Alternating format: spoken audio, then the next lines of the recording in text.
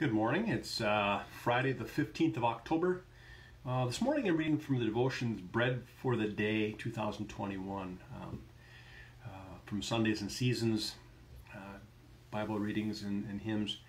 The first one is, I'd like to read Psalm 91, 9 through 16. And I'm reading the Common English Bible translation.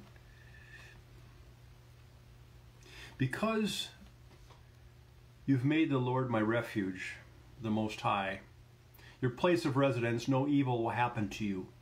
No disease will come close to your tent, because he will order his messengers to help you, to protect you wherever you go. They will carry you with their own hands, so you don't bruise your foot on a stone. You'll march on top of lions and vipers. You'll trample young lions and serpents underfoot. God says, because you are devoted to me, I'll rescue you. I'll protect you because you know my name. Whenever you cry out to me, I'll answer. I'll be with you in troubling times. I'll save you and glorify you. I'll fill you full with old age, and I'll show you my salvation. All right. And they offer a hymn. So, this is Lord in whose humble service.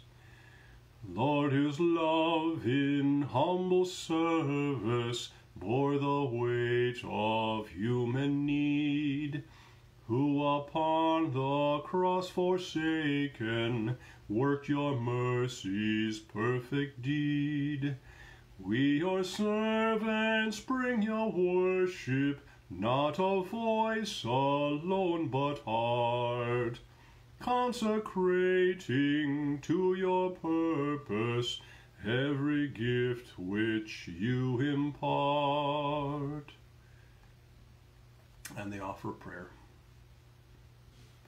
Let us pray. Sanctuary God, you will not be silent forever. Rise up as the creatures and creation you love suffer. Open your doors to those searching for refuge, beyond the reach of harm, safe in your loving hands. In his name we pray. Amen. Well, it was different, but I will see you again tomorrow morning. Have a blessed day.